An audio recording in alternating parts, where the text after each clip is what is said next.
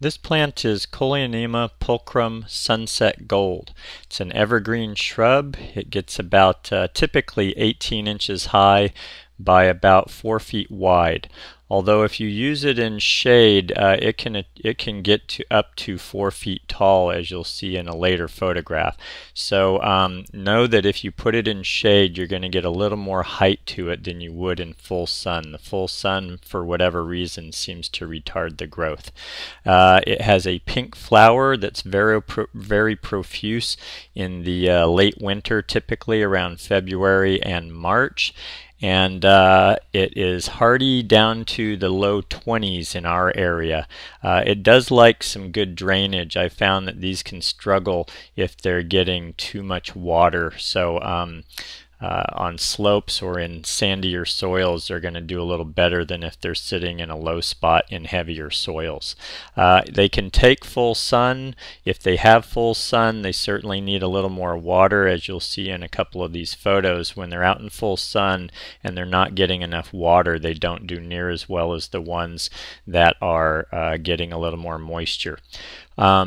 Maintenance is great on these. There's no maintenance if they're put in the right spot.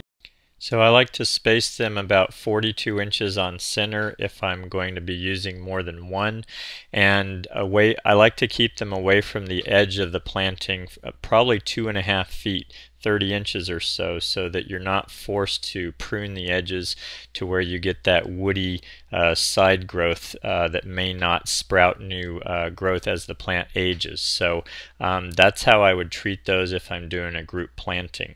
In design, I don't love these in big groups. I find that the color is so distinctive and so strong that if you're going to put them in a big group, it screams a little too loudly, as you see in this huge planting in this center island here. I like to use them, as you can see in this photograph, where they're more of an accent and it's a little more understated. And also that's going to depend on whether you have the lighter green color because it's partly shady, or whether you have the bright yellow. And bright yellow for me is not a color to get too crazy with because it overwhelms everything else.